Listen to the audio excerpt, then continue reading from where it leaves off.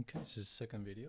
We have this Rhino file, and you're gonna have to do this several times, so it's good to have practice slowly.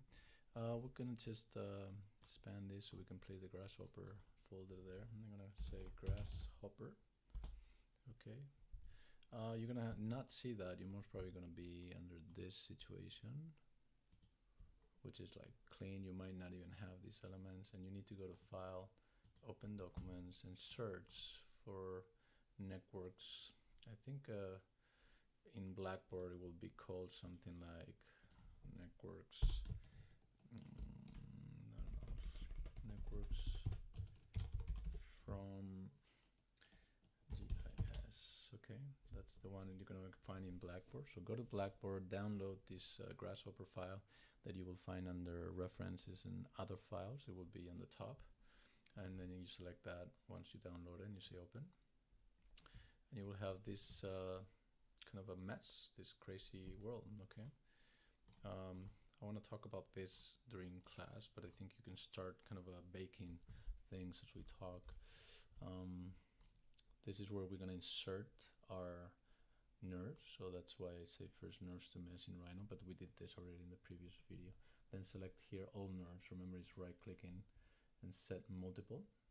When you do that, Grasshopper closes, and then you can select all of the nerves that come from the diagram. Okay, you press enter when you're done.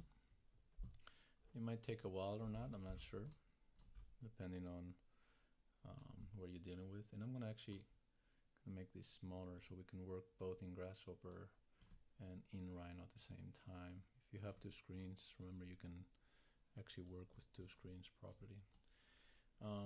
First thing I'm gonna go is right click here and say preview.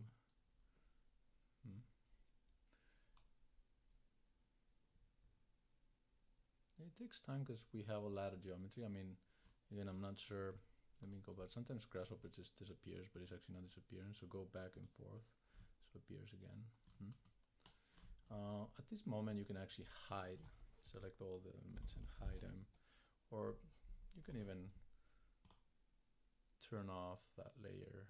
If I remember well, it's diagram bulk. So we don't need that because Grasshopper is giving us this kind of ghosty understanding of the city. Okay. So we actually don't need to see that, but it's good to know that we somehow inserted all the documents. So if you select here and it turns all green, you're in a good moment right now, okay? So now you can go in preview again, which means hides it. And I'm not gonna go through the steps. So basically what we're doing here is extracting like all of the points within that diagram. Let's see, it's kind of heavy. So you see how, I'm gonna zoom in. We're getting all the points, configuration for each of the volumes. I'm gonna preview because that's very heavy to deal with.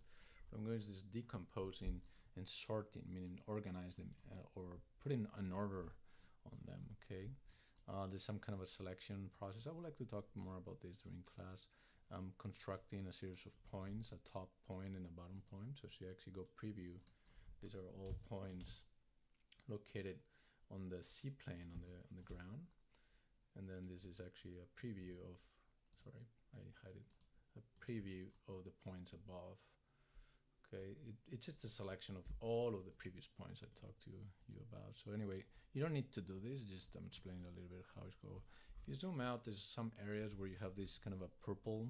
This is actually a grouping. So if you select some elements, you can say Ctrl G and group them. But I did intentionally, so you know where to go to start baking things. And the question is, what are you baking? Were you baking whatever it says on the top, higher circles? This is the first diagram, by the way. It contains all of this information in this control panel. It's called slider panel. This up here is going to be the diagram 2 that you have to do for each proposal with a control panel in a way. This is the diagram 3. We'll talk about each of them carefully. And then this is diagram 4, okay, isocurves. Okay, let's go one by one, and they're kind of building up in complexity, but you can decide if you want to put all of them or in one order or in another one, okay? So if you say higher circles, right click on the text in the center and preview. We get these circles here. which relate exactly to the points that were above. So you can actually turn on all the points here to see the bottom points and the top points. Now, you don't need the points unless, I think you could bake the points, keep it in a layer, and then give them to the Rhino group so they can actually start dealing with the points for their models. This circle diameter ratio, this is like to get that variation. As you can see, the circles are bigger the higher they are. So there's a relation between diagram and diameter of the circle. I wouldn't recommend going to the top, like even if it's not like double clicking, just seeing a little bit of that possible network is going to come and kind of make that bigger, smaller. You can also double click on this B and change the top maximum parameter. If you need more, you can place here 20 or 200 and then say okay, okay. So you can go higher if you want to make them smaller, or you can even go lower if you want them bigger. So it's going to depend a lot on your diagram height. So I'm going to set there because I think it's a good relationship. Okay, I'm going to go, there we go, it's nice. Vertical lines, I'm going to preview those. Those are relationship between the bottom point directly to the top. That's quite straightforward.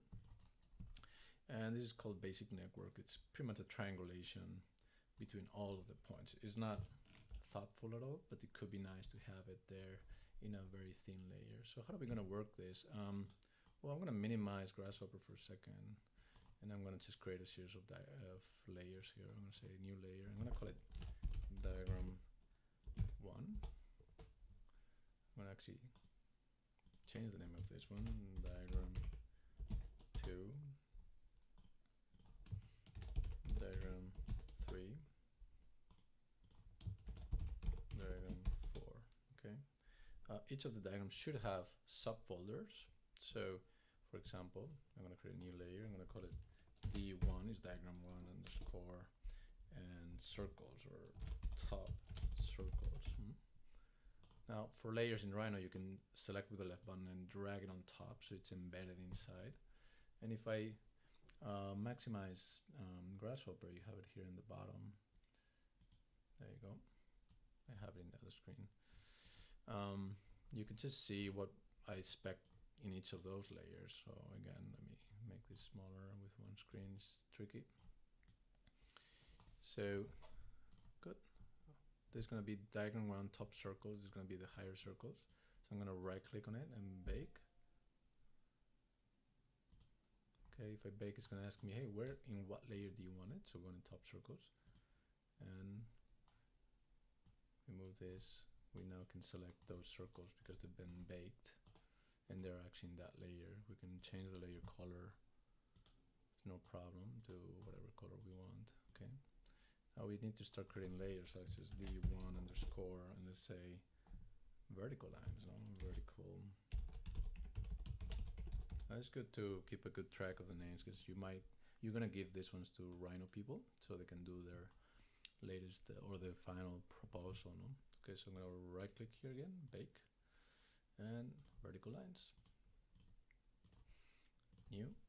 We're gonna say, let's say, all D1 underscore all points, and we're gonna right click, bake, all points. Okay, and new layer, D1 underscore, and as it says here, basic network. Is trying to do this. Let me rename this network. Okay, good. So we also need to, I think we baked the points, but we didn't bake the basic network. So right click, bake, basic network. There you go. Okay. So there's at any point you can just save. You don't really have to save the Grasshopper. You can even close it because whenever you open it kind of remembers it. All these layers are white, that's why we don't see anything right now. Let's just start giving colors. But I don't see it because my background is white, and I'll explain why later on. Let's make the points black. Let's make the network, let's say green, why not? Okay.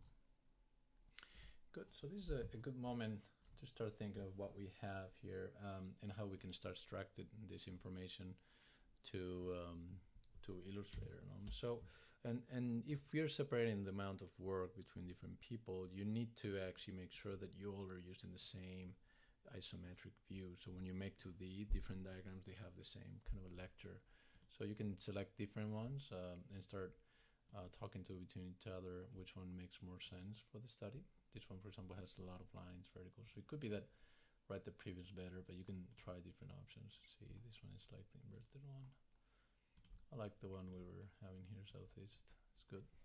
So just remember that all of the diagrams we struck to Illustrator should be now, from now on, isometric southeast or whatever condition. Or if you want, you can save a view, as you know, name views and save your own view. Okay, good. So there's an issue of duplication in this particular diagram. So you can always say select dupe DUP, and it starts selecting some of them, but you don't want to delete vertical lines. So I'm gonna, for a second, just lock it there and delete.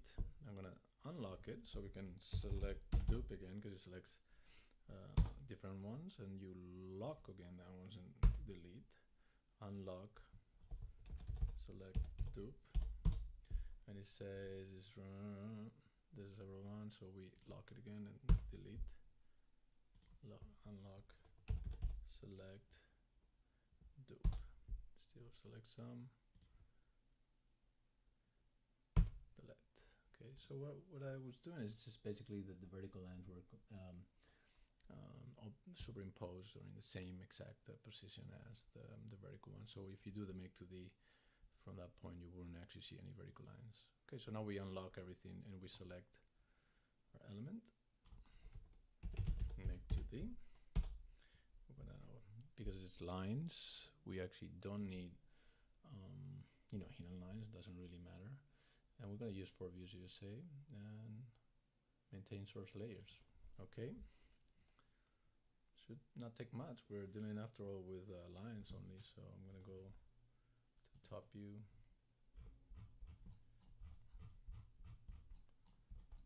and I'm gonna move it over here. These are very similar, so you really don't need those. I'm gonna move them here, or you could do it in Illustrator if you want, and you can scale this like pressing shift, remember, so it scales gradually. You can also press shift and click there and then say 2, so it's exactly double, so you always do the same thing, or 1.8 or whatever. And this is an interesting diagram of relationship and densities. This is more like an elevation of that data, and this is a 3-dimensional one. You can decide which one is more important for you. You can keep only one, but I think there's some potential in seeing all of them to explain what's going on in the particular neighborhood. Okay, so as you know, file, export selected, Illustrator, and then fix. I mean, I could recommend that the vertical line is, for example, a dash line, that the circles have a relationship of color with your heat maps. That, for example, in this case, that line network should be very, very thin, because the next diagram incorporates it again. Probably the points, you could have just eliminated the points entirely from the selection, because you don't really need them. So you can turn it off, all points here. It should maintain the layer anyway, because again here it doesn't make much sense. Probably in the 3D makes more sense for example, the Rhino people to use to embed some particular forms or morphologies into them. Okay, so this is the first diagram.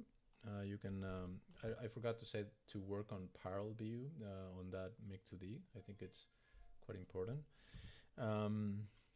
And also, that's it. When you have this group of layers, you can just turn off the main layer and you have all of them turn off. We still have the bulk here that we can work with for the next diagram. Okay, so go to the next video for the next diagram.